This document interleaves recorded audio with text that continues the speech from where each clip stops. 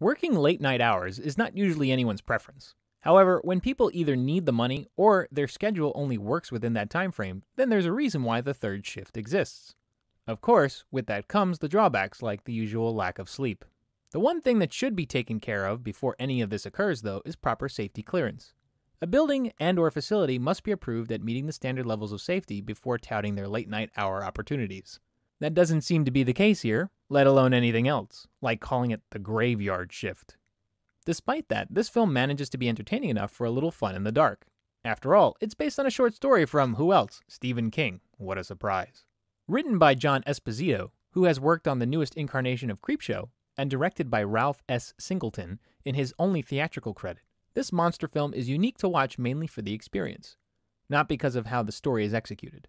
The story is about a group of mill workers sweating it out during their shifts to make ends meet for their selfish warden, Mr. Warwick, played by Stephen Macht. On top of that, the lot they work on is infested with vermin.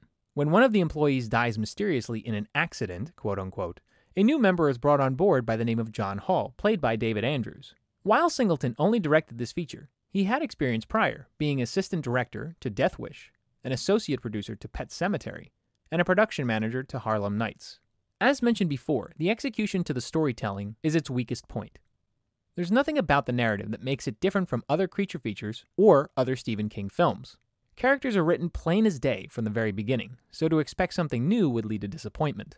There's no explanation provided as to how the creature in this film came to be, which can make it tough for some, since it takes place in what seems like contemporary times, not the near future. What probably makes the story the most baffling is how unrealistic the working conditions are.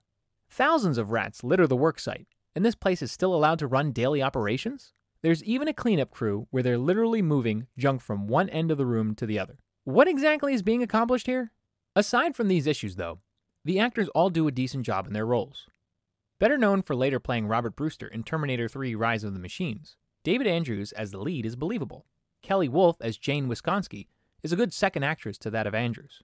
Stephen Macht, as Mr. Warwick, plays an interesting antagonist. He's definitely different from all the rest. The fact that he harasses his employees makes it all the more unrealistic. This kind of stuff doesn't stand nowadays. There's also appearances from Andrew Diviff from the Wishmaster films, Vic Polizos, who played a coroner in Night of the Creeps, and even Brad Dourif playing an exterminator. Most of the actors involved seem to have gone on to be successful one way or another. Visually speaking, the film looks great for its time. Since its budget was low to begin with, it looks like most of it went to the practical effects and set design, which are fantastic looking. Viewers will know these actors are handling real props. While gore and blood isn't always on screen, there is enough to satisfy.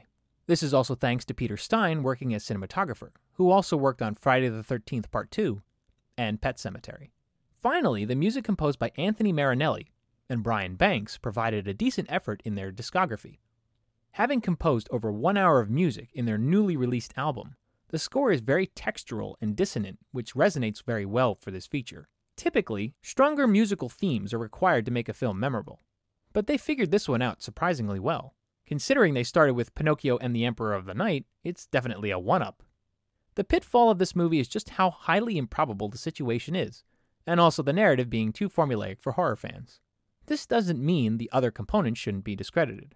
The performances are fine, along with great-looking visuals and eerily creepy music.